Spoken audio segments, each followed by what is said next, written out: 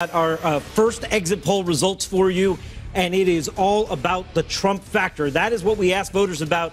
And take a look at his overall approval rating here. According to voters today, this is interviews as voters have left their polling stations today, and it is just preliminary information.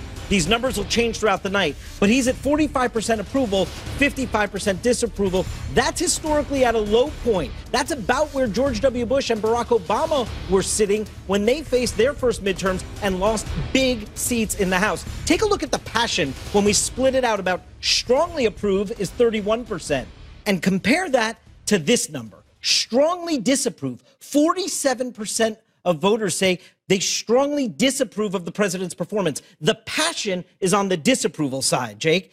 And then, of course, we asked, how does the president factor into your vote? This is what voters told us. 65% of them say they are indeed voting with Donald Trump as a factor in mind. 26% of them say they're doing it to support President Trump.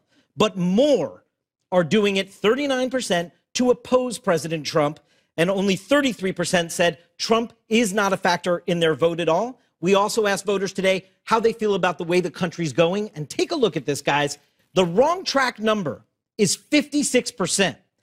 Only 41% of Americans say the country is headed in the right direction. This is an electorate thus far displeased with Donald Trump, displeased with the direction of the country, and showing the president at about where his predecessors were when they lost House seats.